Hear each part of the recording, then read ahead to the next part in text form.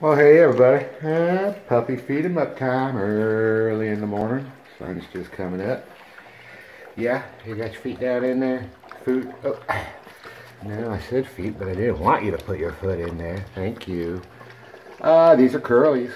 Yeah, she had 5 girls, 6 boys.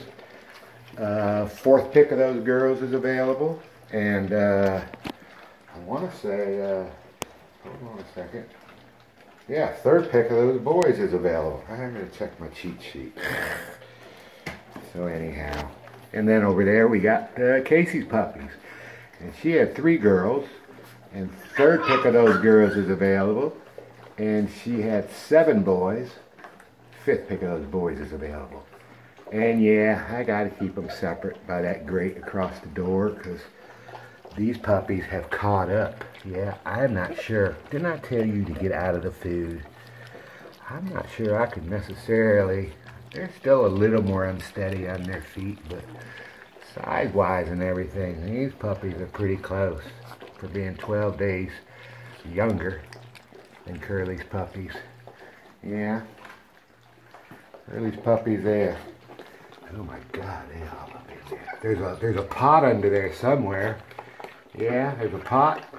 Is that a good eating for you this morning? Well, you know it is. You know that's good eating. I'm just showing you tails because with Airedales, you can always tell how Airedale's feeling by where its tail is. If that tail is pointed anywhere up at the sky, or even like that, that's a pretty good looking, pretty happy Airedale. Yeah. And then when they start wagging, oh my God, you know you got something then. Over here, everybody got their tail up. Almost everybody. It's not really up. Yeah, not quite so good. Yeah. Well, we'll work on it.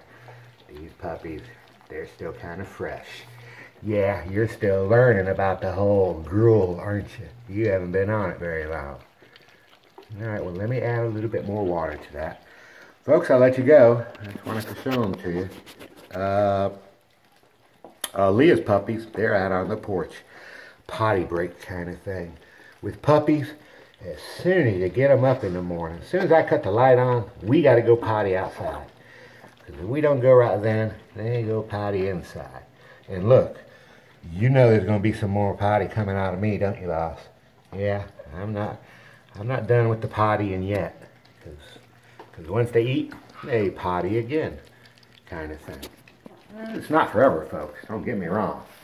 It's not forever. But at this age, it's every day. Yeah, at this age.